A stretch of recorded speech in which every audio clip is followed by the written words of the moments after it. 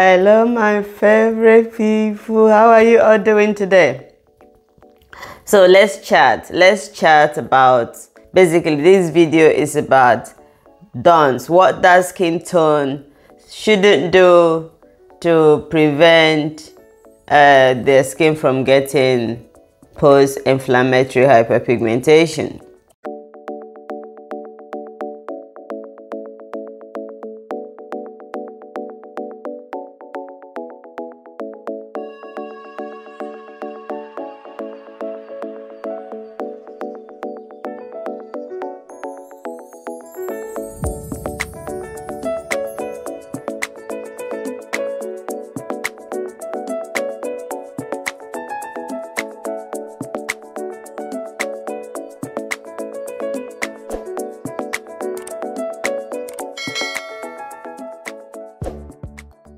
If this is your first time coming across my channel, thank you so much for stopping by. My name is Chiku Kelly. I'm a certified esthetician. As you can see, this channel is about skincare. We talk about skincare a lot. Everything we chat about in this channel is skincare. Okay, how to take care of your skin. Okay, I do a lot of product reviews, skincare product reviews. I do DIY as well once in a while, and I talk about teaching you how to achieve glowing skin. So if you like what you're watching, hit the subscribe button, okay, and subscribe, and also the notification bell, hit it so that you keep you up to date on when I upload new videos. So let's chat, let's talk about the don'ts of, what you shouldn't do if your skin of color, dark skin tone, what you shouldn't do in order to avoid your skin from getting post-inflammatory hyperpigmentation. We all know that when it comes to dark skin, basically skin of color, we are talking about the African Americans, the Africans, the Asians, some in the Middle East. It's general. The skin tone that basically produces a lot of melanin in a high percentage. Okay, now it's a very beautiful skin tone. Yeah, that skin tone is a very beautiful skin tone.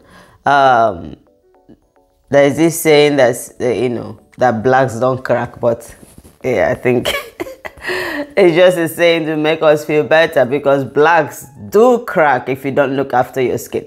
Yeah, especially some of the things I'm going to mention in this video will actually make your skin crack. Yeah, that's some of the mistakes that most dark skin tone they do when it comes to skincare that actually causes them to have more problems on their skin. Okay, so the first one is what you should not do to your skin if you have that skin tone, if you're skin of color, what you shouldn't do to your skin. And the first one is the use of hydroquinone to treat your dark spots. Basically, when it comes to dark spot, with a dark spot or blackheads is very common on skin of color. And the reason is because, we get a lot of melanin. And that's what dark spots is usually formed when you have pimple or acne. Once the acne is gone, and then there's a lot of melanin produced. Let me use like a simple term that everybody will understand. Okay, so there's a lot of buildup of melanin on that particular area that you have the acne, because our skin produces a lot of melanin. Melanin is what gives you your skin color. Okay, so because of that, and if you don't treat the acne very well and use the right skincare products, most times when the acne goes, or when the pimple goes, you end up having loads of dark spots. But the mistake that most people do is they use hydroquinone to treat it. It's a no-no. Do not treat your dark spots with hydroquinone. The reason is because basically those dark spots are called post-inflammatory hyperpigmentation. because when you have acne, your acne gets inflamed, and from the inflammation, dark spot is formed. Okay, and treating it with hydroquinone is a no-no. The reason is because when you use hydroquinone the wrong way, and most people make this mistake of using hydroquinone the wrong way actually, because there is a lot of over-the-counter hydroquinone. You don't get prescription for it, and you just use it anyhow you like without any professional advice. And what do you end up with? You end up with more hyperpigmentation than you originally has. And hydroquinone also can result to severe hyperpigmentation called ochronosis. Okay, now, can you treat your dark spots? Yes. What ingredients and what skincare product do you think you need for treating your dark spots for skin of color? So we talk about the likes of kojic acid. A lot of people tell me, sometimes when I mention about kojic acid, they'll be like, oh, I don't think kojic acid treats dark spots. It actually does treat dark spots. Okay. So when you're looking for skincare products, you look for skincare product with these ingredients like alpha-arbutin. Niacinamide is very good in treating dark spots. Okay, because it kind of targets the pigment and it kind of makes it lighter, and it stops the new ones from forming as well. Okay, so kojic acid is good. Niacinamide is good. You can get it through serum. You can get it through moisturizer. Okay, alpha-arbutin is the same thing. You can get it through serum, or you can get it through moisturizer. Licorice extract is really good. It kind of helps to lighten, because you want to lighten the dark spots. So you look for, there is a lot of skincare products out there that you can use that has all these ingredients, or you can buy them separately to treat hyperpigmentation, because these days you get a lot of them. The Ordinary has a good brand, Paula's Choice has a good brand, Inkilis has a good brand. You can buy, they're just out there, but make sure you buy the good ones. Okay, so don't be treating your dark spots with hydroquinone. Stay away from hydroquinone. Hydroquinone is not the best for skin of color. Okay, the second thing that you shouldn't do for if you have dark skin tone is using a very high percentage of chemical peel. Chemical peel, I'm not against it. I've never actually had it before. The ones you go and get from a professional. I'm always scared of it, and the reason is because our skin is just not the best when it comes to chemical peel, except you go to like a really good dermatologist or an esthetician that studied about our skin. Because it's not every dermatologist out there, it's not every esthetician out there that knows how to treat dark skin tone. Now, most of them don't.